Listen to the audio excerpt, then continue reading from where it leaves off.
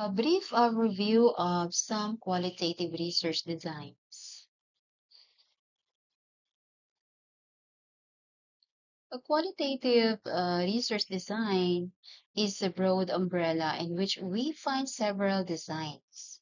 A design is a set of research data collection, analysis, and interpretation methods to carry on a research study.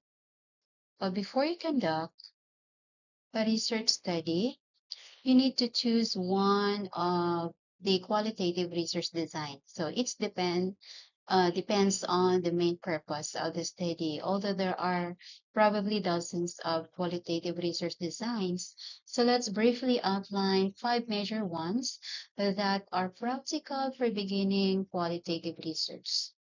So once you choose the one that fits for your study, you can highly you are highly encouraged to read more about the design. So we have first here the case study. What is a case study? And when are going to use case study? A case study is one of the most commonly used design. You use case study if you want to understand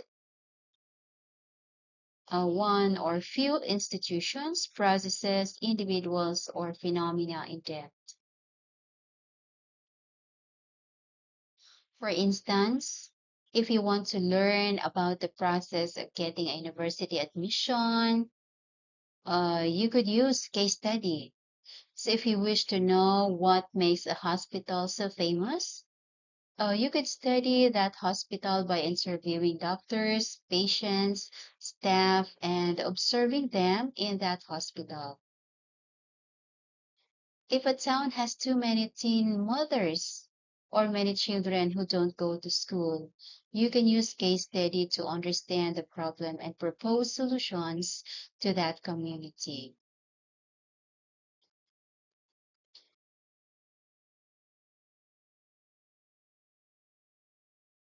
Next, we have ethnography. Ethnography is used to describe the culture of people, a community, an organization, or a country. So, whenever you wish to understand cultural values and practices of a group, your best design is ethnography. Usually, ethnographic research studies take a long time because it takes quite some to learn through thoroughly the culture of people. However, if you want to use ethnography in your subject, you can simply use the mini ethnography, which requires a lot less time.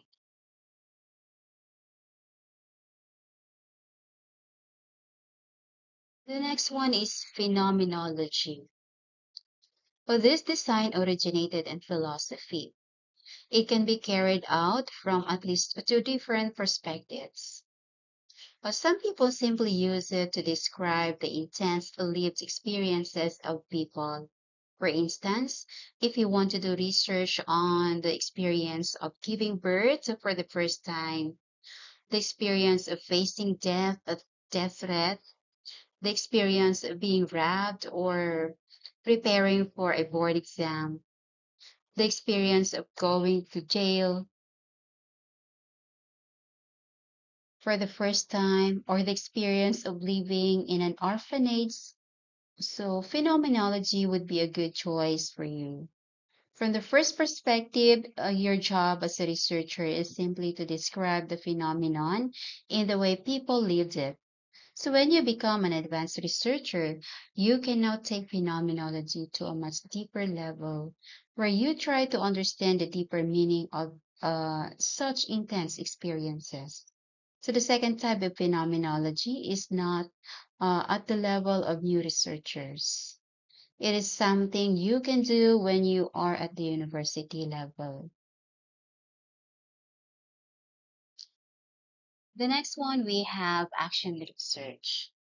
Action research is used when you have a specific problem in your field of expertise that you want to understand, generate solutions for, test those solutions to improve the way you do things, and then create guidelines on how to on how to implement those solutions. You have to document the whole process. So the end result must be an improved way of doing things in your work. For instance, a teacher can conduct an action research study to improve his or her own teaching practice. And the last one we have, yes, content analysis. Content analysis. So this design can be used if you have some documents that you want to explore to understand a certain problem. For instance, you can decide to use newspapers to understand the type of content that is commonly published in a community. You could also decide to consider how how a municipal hall organizes its files for future reference and how this affects the daily work of that municipality. You could decide to look at different posters and magazines of a school to understand how religion or moral values are promoted here.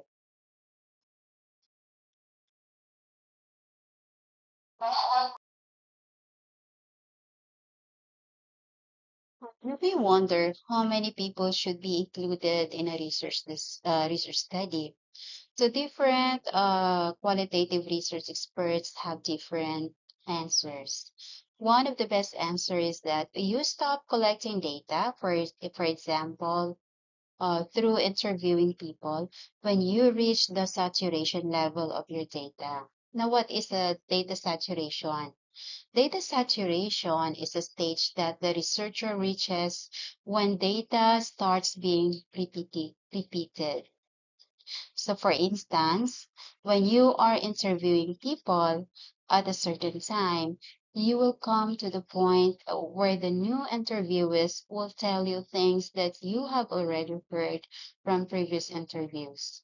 So, when nothing new comes up in your interviews, you have reached the data saturation level, or simply put, your data is saturated. At that point, you can stop collecting data. So take a look at this table. The proposed minimum number of participants per design. For the qualitative design case study, we have 8 participants. This is minimum. Ethnography, we have 15, phenomenology, that is 8, and action research, 10, content analysis, 10. So the proposed number of participants given is solely based on estimates. With that minimum number of participants, you can get to the data saturation level. In some studies, depending on the research problem, you may have to include more research participants. You will notice that ethnography requires more participants. This is because it deals with culture. Culture is very complex to study. In fact, 15 research participants are not even enough for a full ethnographic study. So that number may be enough only for a mini ethnography. That means a small ethnographic study.